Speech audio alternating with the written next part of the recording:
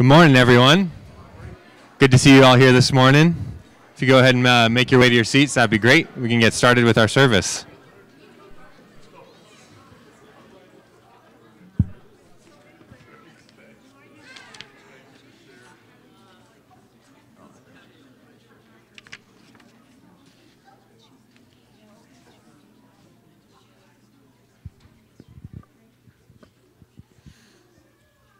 All right. Well, it's great to see you all here today. If you're new here, we would love to connect with you, and the best way that we do that is we have a little green check-in card in the pew rack in front of you, and you can fill that out with your info, and then if you want, you can bring it back to the kiosk at the end of service in the lobby, and we have a little gift for you if you're new here. And we'd love to give you that gift and get your contact info so we can give you a call during the week and just check in with you and get to know you and just get that relationship formed. So if you are new here, please fill one of those out and bring it by the kiosk after service. That'd be great.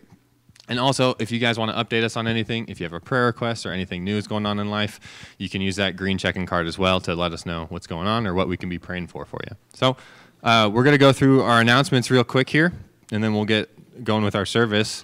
A few things to cover. First of all, today, for those of you who have been interested or are connected with our Belize mission trip, we're having a meeting right after service today for that.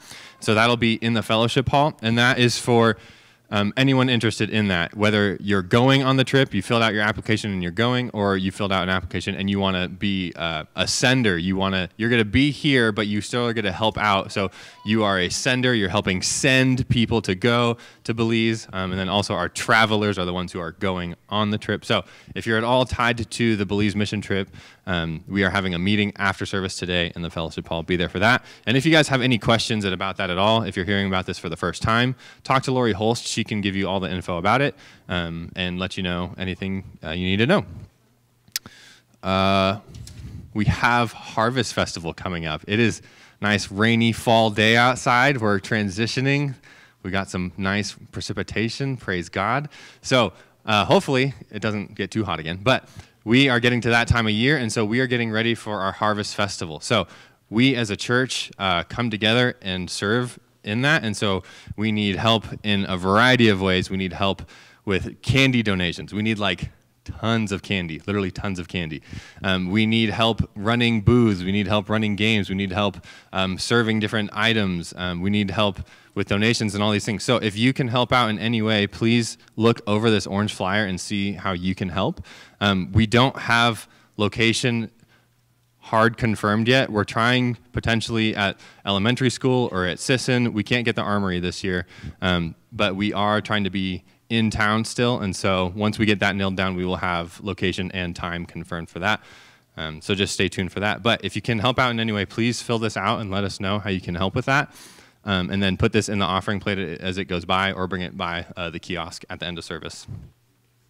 And then Class 101 is this coming Saturday. So if you had signed up for that, this Saturday at 1 p.m. here at the church, we're going to have our Class 101 meeting. And that's for anyone who's interested in becoming a member of the church. We just go over who we are as a church, what we believe, and how we serve in ministry in those ways. And so it is a prerequisite for being a member at this church. So if you have any questions about that, come talk to me or go talk to Brandon at the end of service, and we can give you more info on that. But yeah, hope to see some of you guys there this Saturday for that. And then a cool thing, some of you guys know Jen Summers. She is working on getting her master's in counseling through Liberty University. And so there's a blurb in the bulletin to read, but she needs to get hours for her counseling. And so she is putting herself out there. There's a text or an email that you can send your info to, and she will send you a link to sign up for an appointment. And it says in there, you can schedule a preliminary session with her at no cost. And so after that, there's probably a little bit of a cost to it. But if you guys are all interested in some counseling, Jen is awesome, and she's kind of working on getting that degree. So that is there. If you're at all interested in that, you can talk to Brandon and me after service about that too. Or you can just give Jen a call or shoot her an email for more info on that. And then last but not least, as you guys know, we're in the month of September, and for this whole month, we are doing a love offering for Operation Christmas Child to help cover the funds that we need to pack up all the shoe boxes that we do, to fill the shoe boxes that we're going to send out. And so we have this little insert in the bulletin that gives you an idea of what you can put in there, what not to include. There's like a little blurb on what not to include in there. But lots of good things in there. And there's a little story on the back, too, about just the blessings that OCC has throughout the world. And this is one little highlight. And so we just want to continue to encourage you guys about the 3 ways that you can participate. We have a wall in the lobby of shoe boxes, and our hope is that everyone is taking a shoe box home with them to pack on their own, to put in your own gifts with your own ideas, put in your own letter with that, and so you can get connected with a kid somewhere around the world with that. OCC has huge impacts, and it's spreading the gospel to kids all over the world and families all over the world. And so we encourage you guys as well to be prayerfully considering how you can give above and beyond what you normally do to help support that ministry, help support us as we're sending out as many shoe boxes as we can around the world. So to get us in the mindset of that and get us thinking and praying over it, we have a video to watch. So we'll watch that, and then Jeff will come up and do our scripture reading. What an amazing story of God's provision, even when things are tough. Sometimes it's hard to keep perspective when things are so tough. But we know that God is faithful, right? And if we persevere, God will get the glory. As we move into Psalm 119 as our scripture reading this morning, we will find out how we can go about being faithful. The psalmist here, or whoever's speaking here, will give us instructions on how to stay faithful and how to keep that perspective. So let's read. We're going to read Psalm 119, and just in case you're wondering, we won't be reading the whole entire thing. We'll be reading verses 1 through 27. Yeah, if you guys want to stand up, that'd be great. We'll honor God's word.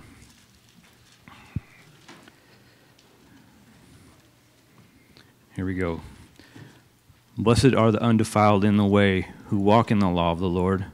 Blessed are those who keep his testimonies, who seek him with the whole heart. They also do no iniquity. They walk in his ways.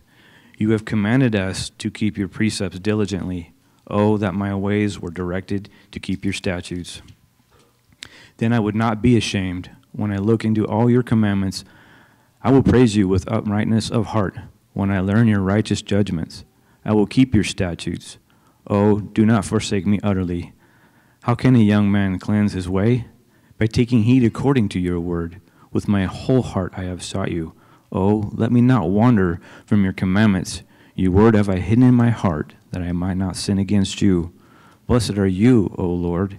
Teach me your statutes. With my lips I have declared all the judgments of your mouth. I have rejoiced in the way of your testimonies, as much as in all riches. I will meditate on your precepts. I will contemplate your ways. I will delight myself in your statutes. I will not forget your word. Deal bountifully with your servant, that I may live and keep your word. Open my eyes, that I may see wondrous things from your law. I am a stranger in the earth. Do not hide your commandments from me. My soul breaks with longing for your judgments at all times. You rebuke the proud, the cursed, those who stray from your commandments. Remove from me reproach and contempt, for I have kept your testimonies. Princes also sit and speak against me, but your servant meditates on your statutes. Your testimonies also are my delight and my counselors. My soul clings to the dust. Revive me according to your word. I have declared your ways, and you have answered me. Teach me your statutes. Make me understand the way of your precepts. So shall I meditate on your wonderful works.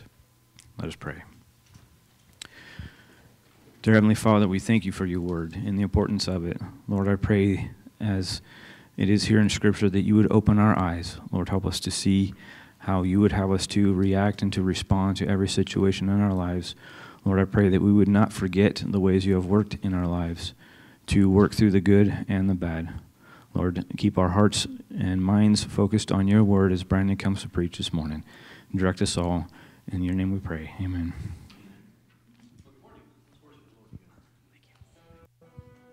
Psalm chapter 40. We'll be in Psalm chapter 40. I'd appreciate that. If you don't have a Bible, you can use the Bible there in the pew rack in front of you. And if you don't have a Bible at home, you can certainly take one of those home. That is a gift to you. We'd love for you to have one. I think everyone should have the Word of God and love the Word of God and use the Word of God.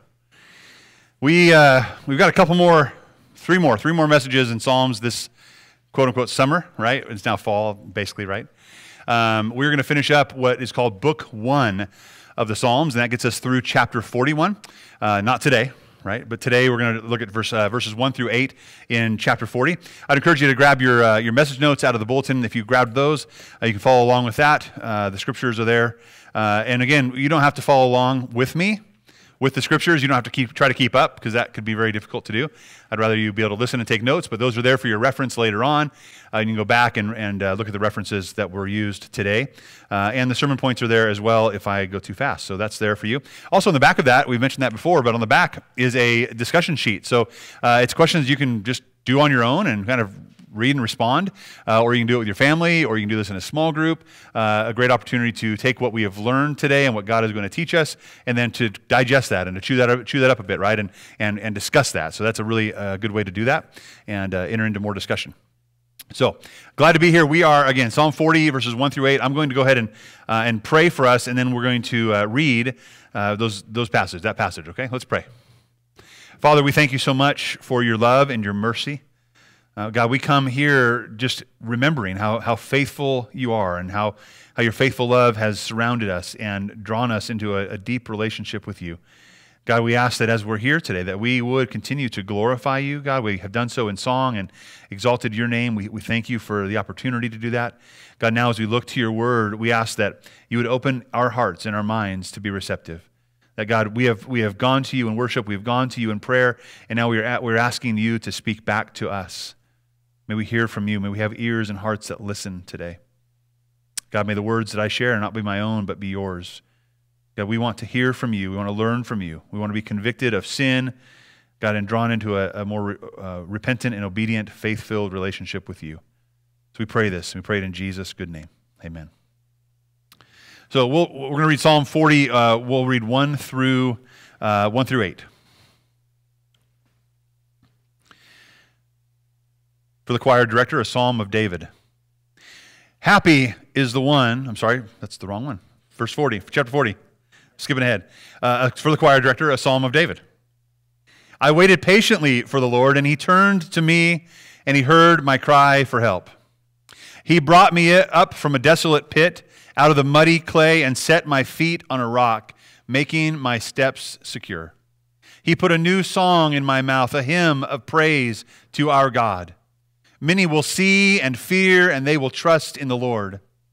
How happy is anyone who has put his trust in the Lord and has not turned to the proud or to those who run after lies. Lord, my God, you have done many things. Your wondrous works and your plans for us, none can compare with you. If I were to report and speak of them, they are more than can be told. You do not delight in sacrifice and offering. You open my ears to listen. You do not ask for a whole burnt offering or a sin offering. Then I said, see, I have come. In the scroll it is written about me. I delight to do your will, my God, and your instruction is deep within me. This is God's word. So today we're going to look at Psalm 40, and it's been one of those thematic events, right? In the Psalms. You see a lot of lament where David has been struggling in some way, and he's had some kind of force or pressure around him, and he's called out to God for rescue, whether it be from physical or emotional or mental state or spiritual. He's crying out for God to rescue him, and today I've titled the sermon "Ready to Do His Will," and we see that there in verse 6 of the psalm, where the psalmist writes. He says, I delight to in verse 8. I delight to do your will, my God. There should be a readiness and a delight in us to do his will. And I think David is there, and he's crying out, saying, God, you've rescued me, you have done this, and I want to be the person that you've called me to be in view of the pit of despair that I'm in, or the life that we have around us. And would we agree that life brings pits of despair? Amen, yeah. Whatever that happened, David is contemplating here, and he's proclaiming the desire to rise above those pits and those despairs. He's wanting to proclaim that he wants to be found trusting in God and found obedient in God. So he wants to live life sold out for God. And that's what it means. When we look at being ready to do God's will, it is saying, I want to be ready to do God's will because I am sold out with God. And I think you and I, if we were being honest, would say that really is my deepest prayer. I want to be sold out. I want to be all His. I don't want to have anything of mine in the way. Now, if you're here and you're like, well, no, Brandon, I really do want some of me. Well, that's on you, right? And you've got to do some business with God. But when we come humbly to God and realize who He is, we should say, God, I'm ready to do your will and teach me. What does that mean? So today we're going to look at three aspects in the first half of Psalm 40, seeing what David says is helpful to do God's will, to be ready to do God's will. Okay, so number one is this. You look at your notes there, or you're writing it down. Number one, being ready to do His will, we wait on the Lord with confidence. If you and I are going to be ready to do His will, it means we're waiting for our orders. And we're waiting that He is going to bring orders and that He has direction for us and He has plans for us. And we wait with confidence then, right? So we wait with confidence. If we look at verse 1 of Psalm 40, David says, I waited patiently for the Lord, and He turned to me, and He heard my cry for help. So the first part of this section we see is that He hears us when we call. It's so important for us to know that. You know, I think too many of us get discouraged because He doesn't answer the prayers that we give Him directly. Like I ask for something, and He doesn't come through. God must not be what? Listening. But is that true? Is that fair? I do that with my daughter all the time, right? I listen to what she says, I'm hearing her, and I respond, and then she accuses me, or my son accuses me of, Daddy, you're not listening to me.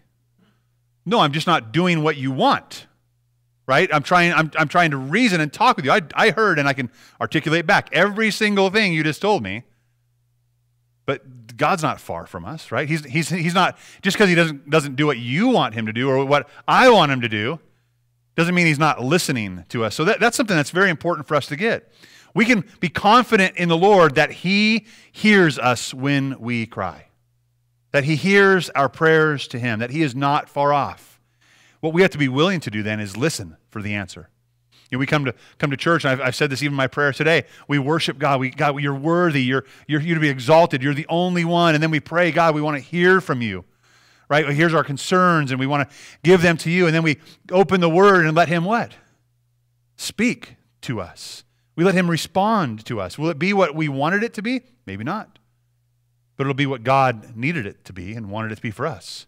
So we are ready to hear my cry for help, right? So I waited patiently and heard my cry. Psalm 132 says this, Lord, listen to my voice. Let your ears be attentive to my cry for help. There's that plea of, God, I know you're there. I need to know you're listening. Psalm 116, I love the Lord because He has heard my appeal for mercy. He has heard it. And we have to be satisfied with God saying yes or no or how about this way instead or maybe later. But knowing that He has heard our cry. I love you, Lord, because you've heard my appeal for mercy, because He has turned His ear to me. I will call out to Him as long as I live. Because we know He listens, we know He hears, we should be able to call out to Him as long as we live. And knowing that's that confidence, right? We wait confidently on the Lord. We know that, God, you're going to hear me all the days of my life. You're always going to hear what I have to say and what's going on in my heart. But help me trust your answer. Help me trust your response. Back to Psalm 40, we look at verse 2. So we wait on the Lord with confidence, right? And we know He hears our cry. Next, He brought me up from the desolate pit out of the muddy clay and set my feet on a rock, making my steps secure.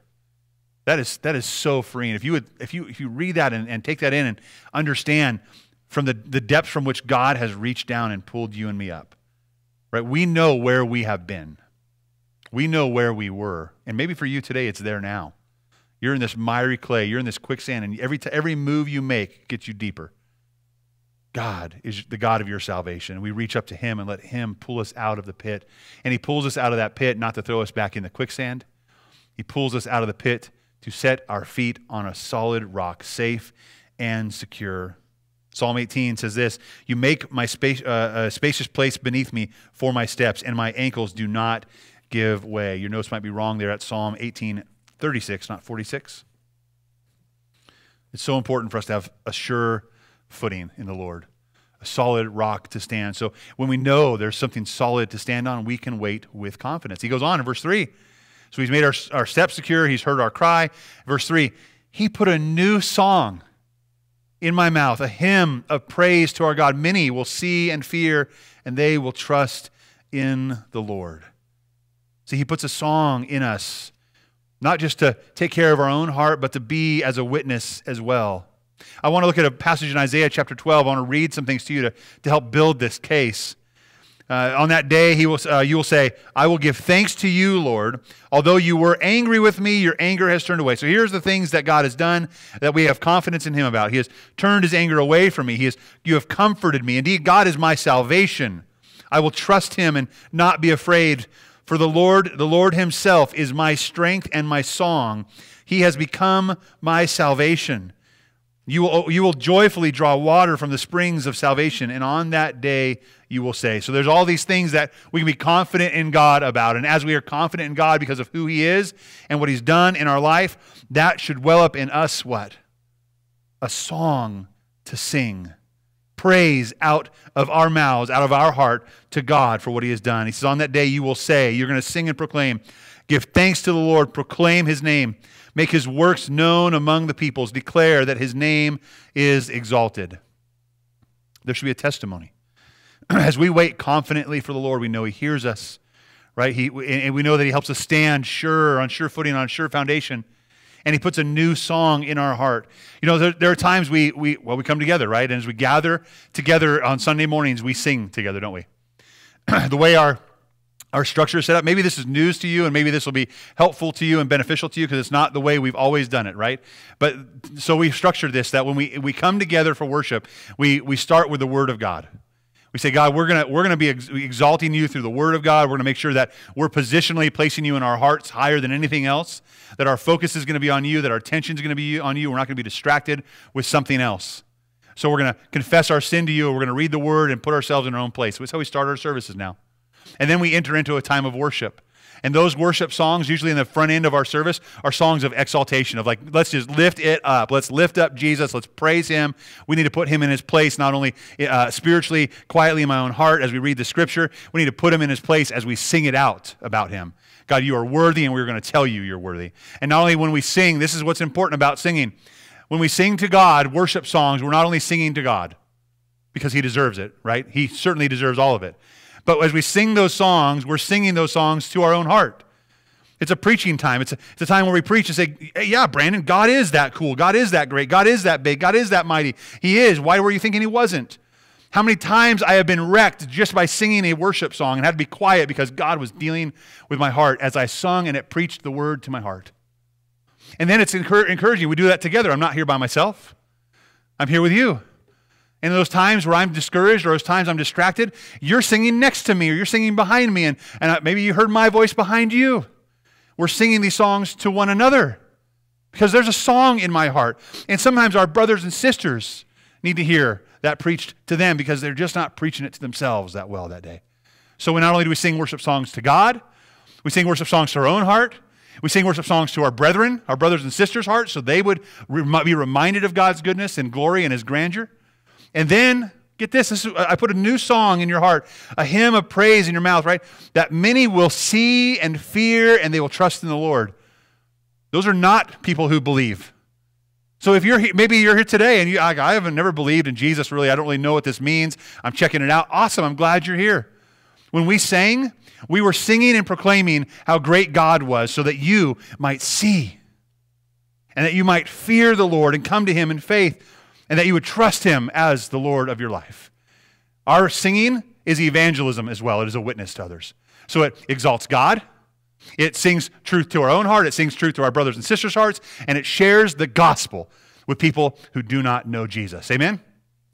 Who wants to sing? Let's get the worship team back up, right? But how often do we say, well, I got the preaching, I'm done for the day. I'm good. That's all I needed today. Or I don't like this type of music or this song. I'll be quiet. Do you understand that as we say, I'm ready to do your will, God, that I will wait on the Lord with confidence, and he will put a new song in my heart, and if there's a new song in my heart, I will not be able to keep from singing it. So if we keep from singing it, that new song may not be a new song. That confidence that you claim may not be true confidence in the Lord, and you and I should be worried and concerned about that. I'm not saying you have to be the best singer. I'm not saying you have to be the loudest singer. What I'm saying is that when Jesus does something for us, when he saves us, when we know he hears us, and when he sets our feet on firm foundations, and when we trust in him and wait confidently in him, I know the scriptures say he puts a new song in your heart, and that new song will in turn affect other people as well. That should be taking place in each believer's heart and in each worship service that we have. Amen? The question I ask is there a new song in your heart? Are you ready to sing that song? Are you ready to proclaim that? I love the Psalms. This one's been particularly tough because there's so many different worship songs that have been written because of this psalm. And so many different, I've been singing different psalms and songs all week long, and I'm trying to get it out of my head, but I can't, so I just don't fight it. I want it in there because I want that song to be in my heart, that this is who God is and what he's done for us. So we give thanks to the Lord. We proclaim his name. We make his works known among the peoples, declare that his name is exalted. If I want to be ready to do his will, I wait confidently on the Lord. I wait on the Lord with confidence. I trust in him, right? He hears me. He makes me solid where I stand, and he gives me a new song so I don't have to share just from my own skill. He puts it in my heart to overflow to others around. Number two, if I want to be ready to do his will, it's this. We have to trust and remember what the Lord has done. We have to trust and remember what the Lord has done. Carrying on here in Psalm 40, verses 4 and 5. Look at verse 4. How happy is anyone who has put his trust in the Lord and has not turned to the proud or to those who run after lies. Let's stop there for a minute. We trust. The point was trust and remember what the Lord has done. Trust is huge. We give our trust way, way too readily to so many things in this world. Right? We trust the cashier is going to give us right change. We trust that the scanning device is going to actually scan the right item. We trust our neighbor to be neighborly. And how many times has that trust failed us? Right? More than we can count. And so we keep searching for where we put our trust. And what the psalmist would write and what Scripture would say is we should trust in the one that is true. Right? He says in verse 4, again, how happy is the one who puts his trust in the Lord, right? And not to the proud, and not to those who run after lies. Well, and that makes sense, right? I don't want to trust in those who are proud. They think they're all that, and they're going to fail. And I don't want to trust in the ones who are running after lies because I don't want to live my life based on a lie. It makes total sense when we say it like that, but we spend so much of our time running after those who lie and truths that aren't truths. All the while, God's right there saying, listen, if you want to be ready to do my will, trust me. I'm the one that's true. I'm the one that will be always faithful for you. We see this in Jeremiah chapter 17. The person who trusts in the Lord, whose confidence indeed is in the Lord, is blessed.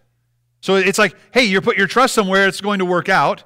He will be, you and I that are trusting the Lord, will be like a tree planted by the water, and it sends its roots out toward the stream, and it doesn't fear when heat comes and its foliage remains green. It will not worry in a year of drought or cease producing fruit. What is it saying? It says that we can have trust. There's something secure that we can be planted in Christ and produce a fruit in him in season and out of season. We don't have to worry. It's like, do I have enough? Have I done enough? Am I going to be squared away? No, in him we are. Those who trust in him are blessed. They're blessed. And so we abide in him. We send our roots down in him. We go to his word to be filled up and to be encouraged and strengthened in truth because he has the truth. But it's more than that, isn't it? He has the truth, but it's deeper because he what?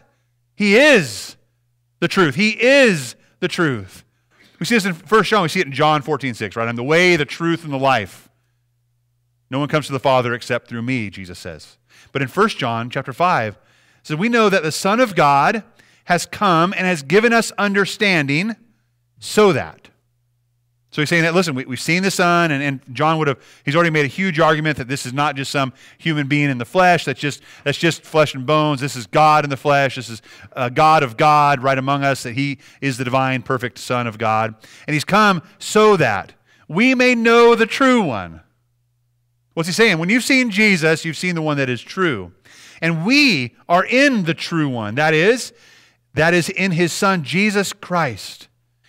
He is the true God.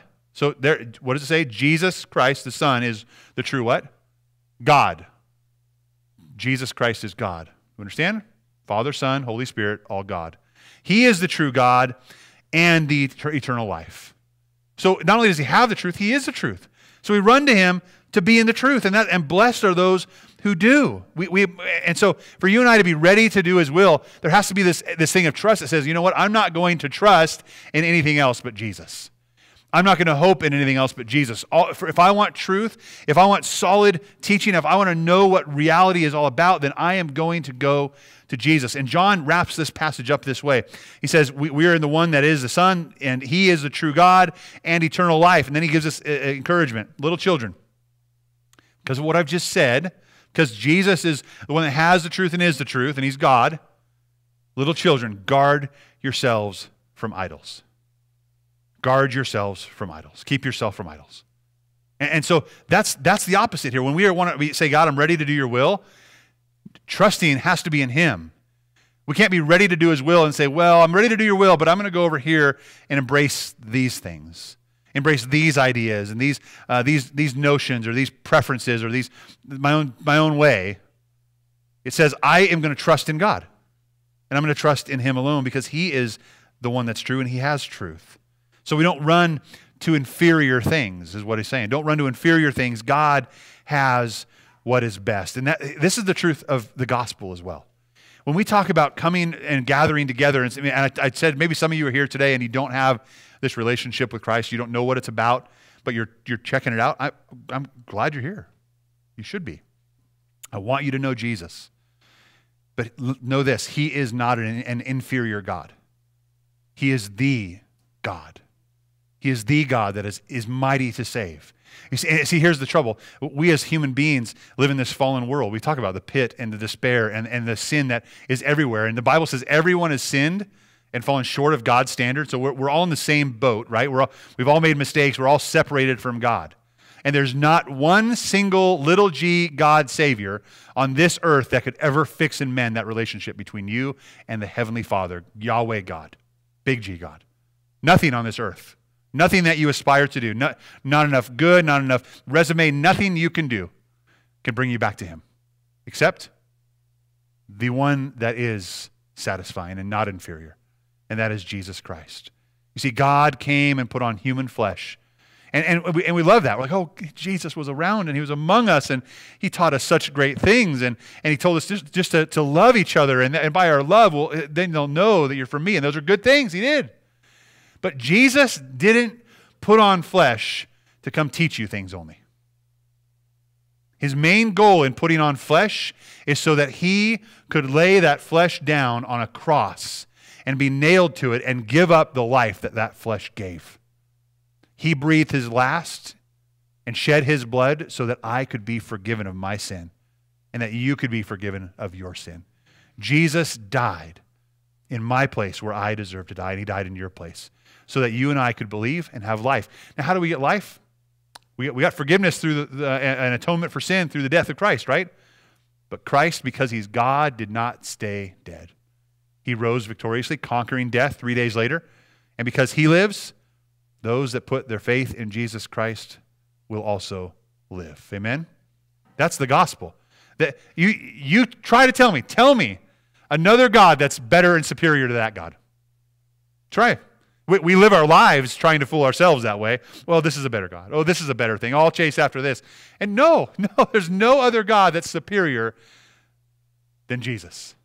He is the infinite, almighty God, and we deserve not only or he deserves our praise, and we can only come to him for our salvation. He is the one that is true.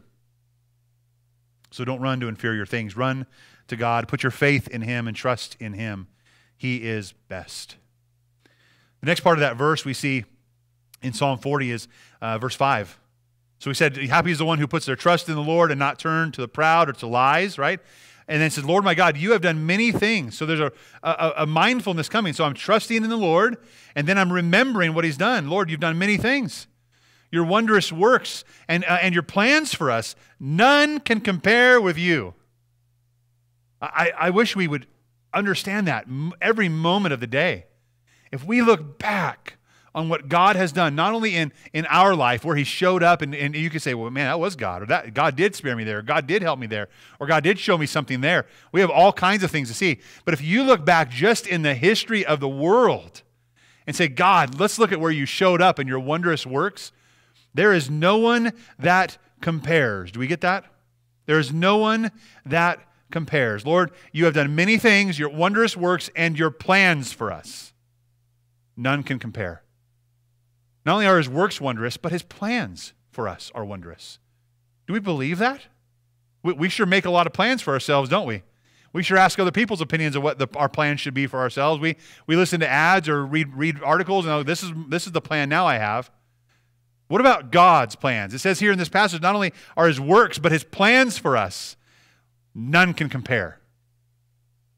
None can compare to the love and the care that he has for you. We have to remember his works and that he cares for you. Psalm 77 says this, God, your way is holy. What God is like God? Or what God is great like God? You are the God who works wonders. You revealed your strength among the peoples, and with power you redeemed your people, the descendants of Jacob and Joseph. Selah. There's such a depth of knowledge of knowing what God has done. We can look back and say, see, he's been faithful. How many times do we disregard that, though? If we're ready to do his will, we have to be ready and to remember all that he's done, because in a flash, we could lose sight of that. We talked about this morning in Sunday school, right? We talked about the idea of the fires that went through Weed recently, right? There's fires all over, but those are close to home. And I'm so grateful when I hear someone say, God was good, he spared my home. I applaud that, I celebrate that. But does it mean that God wasn't good if your home burnt down? You see how quickly we lose sight of the wondrous works of God when we're in the pit? Yeah, I couldn't say that. I couldn't say if my home was standing or it wasn't standing. God is still what? God is still good. His wondrous works are still true. He is still the true one. He's still a firm foundation to stand on. My home's gone, or I'll need a new one. But he's not gone. He is still God. So he is good both if our homes are lost or if they're not lost. If our family member dies or doesn't die, God is still good. God is still God, and God still works wonders and reveals his strength and his power and redemption to all of humanity. And it's there for the taking. So for you and I, ready to do his will means I'm going to trust in the one that's true, and I'm going to remember all of his works and not forget those when times get hard. Don't set those aside. I want to tell you a story. Just the thought of this, and this has come up in several conversations recently, just because we have to be reminded of this, right? And we're going to go into a sermon series pretty quick called Watch Your Mouth, and it's going to be tough. Trust me, I'm still like wanting to put it off, right?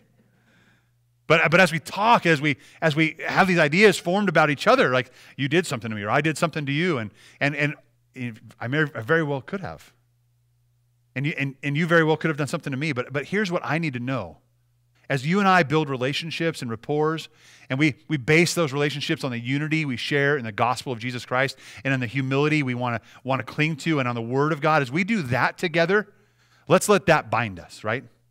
And so when you offend me, I have to remember that may be out of character, right?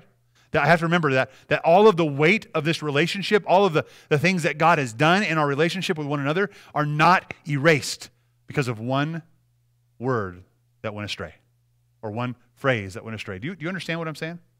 Like, we cannot erase a history of relationship with a person in faith just because of one isolated incident.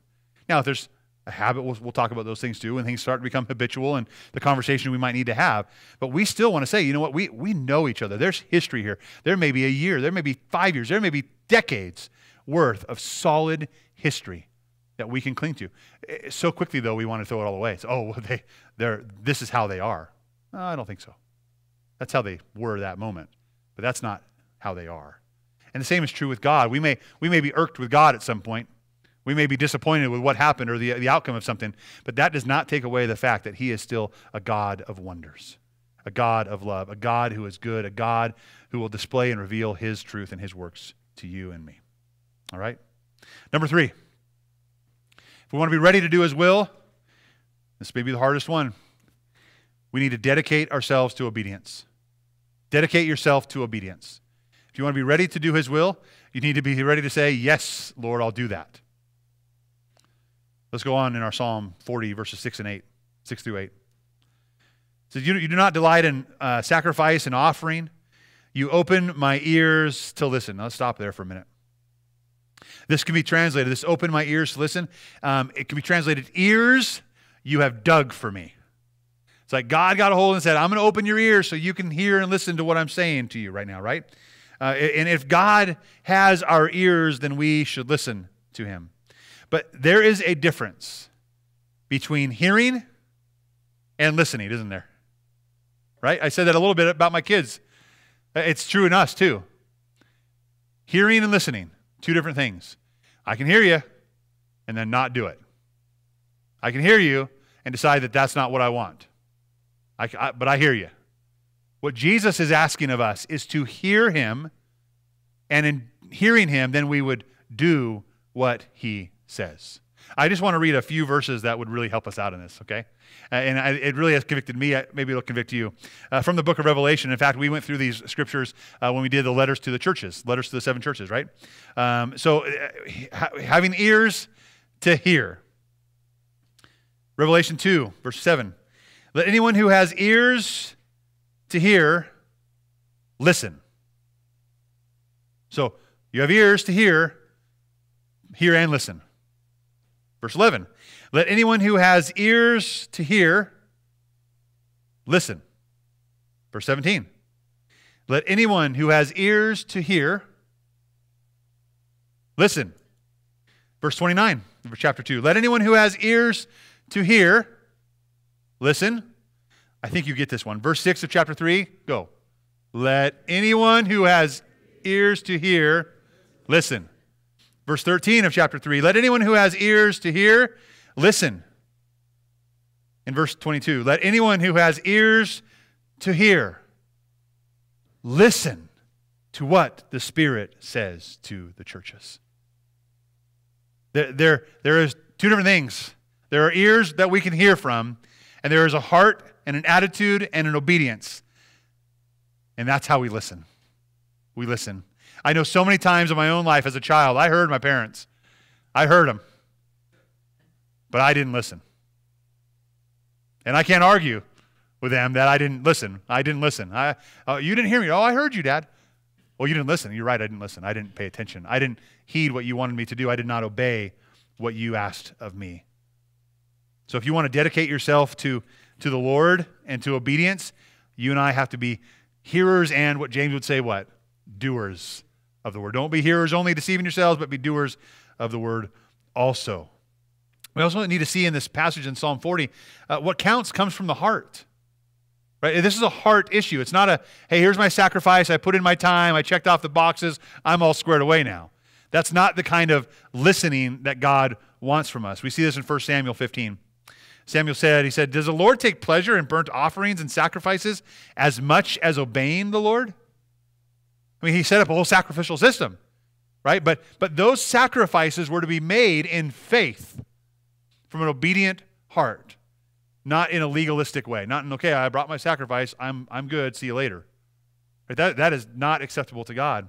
He goes on and says, look, to obey is better than to sacrifice. You might think, okay, I can hear and I can just plant myself, or I can hear and I can be legalistic. That is not the same as being a doer of the word. And here's what I mean. You'll say, I've heard God say things, and you know what? I'm going to go and I'm going to go to church. I'm going to sit down in church. I'll bear through the entire thing. And of course, God will have to accept that. Now you heard and you came to church and you sat down, but it had nothing to do with listening to God. Had nothing to do with being obedient from your heart. It had everything to do with just checking off the boxes. You may have seen the offering plate come by and be like, oh, he's up the ante a little bit. Oh, I can take note of that. I'll get a tax deduction. Here we go. You drop it in the plate. And God's like, I'm rich. I don't need your money. I just want your heart. I want your heart. I want you to, as Matt prayed, want to give generously. From the heart, not under compulsion, right? That's how we give. It's that legalism that comes from just hearing. But actually doing the Word of God, being a listener and obedient to Jesus, comes from the heart. He eventually tells Saul, he says, you have rejected the word of the Lord, and he has rejected you as king. You may have heard, you may have tried your best to cross your T's and dot your I's. But in the end, your heart was far from him. Here's what he said. Saul responded to Samuel and said this, I have sinned. Now he's getting to the heart, right? I've sinned. I've transgressed the Lord's command and your words. And he says, why? Because I was afraid of the people, I obeyed them. Don't we do that? Didn't we see that when we know the true one? What did John say? Keep yourself from idols. Keep yourself from pleasing people. Keep yourself from that place so that your heart can be what? Free? Our hearts need to be free. Luke chapter 16, again, this is a heart issue, right? We talk about dedicating ourselves to obedience. That's when we're ready to do God's will, we're dedicated to obedience. It's a heart issue. It's not just a sign up and check off the list thing. Luke chapter 16, he told them, Jesus said, you are the ones who justify yourselves in the sight of others, but God knows your hearts. For what is highly admired by people is revolting in God's sight. I see that, and you go back to the letter to the churches, right? If you were neither warm or hot nor cold, you're what? You're lukewarm. And what did he want to do? You vomit you out of my mouth, right? This seems similar to me. It's like you're trusting in people. You're trying to justify yourself on the side of others. You're just checking off the boxes. Your heart is far from me. Fine, you're doing what's admired by people. You might have everybody else fooled, but it is revolting in God's sight. Again, this is a heart issue. Now, there is some connection here, some messianic prophecy I want to look at in the last couple verses. So while you and I might aspire to always be ready to do God's will, there is one that David anticipates and that you and I know who will say with confidence everything and do God's will perfectly, and that is the Lord Jesus Christ. So yes, we ought to be ready to do his will, and we ought to be ready to dedicate ourselves to obedience, and not only to be hearers of the word, but doers of the word from the heart. But we know that we won't always do that perfectly. But there's one who is and does. And we see that in Hebrews chapter 10. The author in verses 1 through 3 sets up saying this offering system isn't perfect because you can never totally be perfect from it. And sin will always come back. So in verse 4 he says this, it's impossible for the blood of bulls and goats to take away sins. If you're trying to earn your way, not from the heart, but just earn your way from checking off the boxes, it's impossible for that to forgive sins. And Jesus died on a cross so you and I could absolutely have our sins forgiven. But it's impossible if we're just going through the motions. Therefore, as he was coming into the world, this is Jesus, as Jesus was coming into the world, he said, so this is Jesus' words now, and he's quoting Psalm 40. You do not delight in sacrifice, or no, you do not desire sacrifice and offering, but you prepared a body for me. You did not delight in whole burnt offerings and sin offerings. Then I said, see, it is written about me in the scroll, I have come to do your will, God. And after he says above, he says, you do not delight or desire in sacrifices and burnt offerings, whole burnt offerings and sin offerings, which are offered according to the law. Then he says, see, I have come to do your will. He takes away the first legalistic, sit and check off the boxes, to establish the second. By this will, this is the will of God, we have been sanctified through the offering of the body of Jesus Christ once for all time. Amen, right? See, there's not enough motions you and I could go through to get it all right. Thank God Jesus already did. Thank God we have the one. While we are inadequate, while we are missing the mark, he's the one that hit it perfectly. And he's the one that sacrificed himself on a cross. He's the one who bled and died and was buried. He's the one that was risen to life. Because he is the God who is mighty to save. And he offers that salvation to you and to me, that we would be whole, that we would be forgiven, that we would be in a right relationship and standing with the God of the universe. And as he came humbly, and as he even says, my desire is I've come to do your will, he now also offers us an example to follow. Amen? That you and I can see that Christ came, that he did something that we could never accomplish, but then he also set the example of what a servant's heart looks like. Not obedient to sacrifice, but obedient from the heart to the Father who is in heaven. That's the first half, and I pray that as we continue on in this, we are and will be ready to do God's will, but it will always come from the heart, that you and I would stop fighting, that stop resisting, stop thinking Jesus died on the cross so you could have the best life now, but he died that you could be forgiven and be in heaven with him for all eternity. That's the hope we have. Amen. Would you stand with me as we close in prayer and move into worship? Father, we come to you in humility, God, knowing that there are so many other things that we have put our trust in, or at least set our focus towards. And God, I pray that you would reveal that to us, and you would reveal that those things are not trustworthy. That if, God, we are really ready to do your will, that we would trust in you, we'd wait on you with confidence because you are the God of our salvation, that you hear us. We know you hear us when we cry. Lord, that we would trust and remember all that you have done for us. And God, that would melt our heart and change our heart and conform us into the image of Christ. And God, we have a model of dedication and service and obedience to the will of the Father set in Jesus Christ that we can follow. God, change our heart. Let us not have cold, stubborn, hard hearts, but change our hearts, soften our hearts, give us a new heart that we might see you for who you are. We might run to you in faith and trust and in hope. God, it's our desire, it's my desire from the heart that I can say, I'm ready to do your will.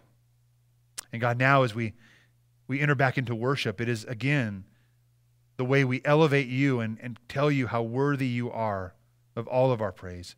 It is a way that we, through song, would preach the word of God to our own hearts, that we would proclaim the word of God to the hearts of our brothers and sisters, and that we would proclaim the goodness of God to a world who doesn't know him.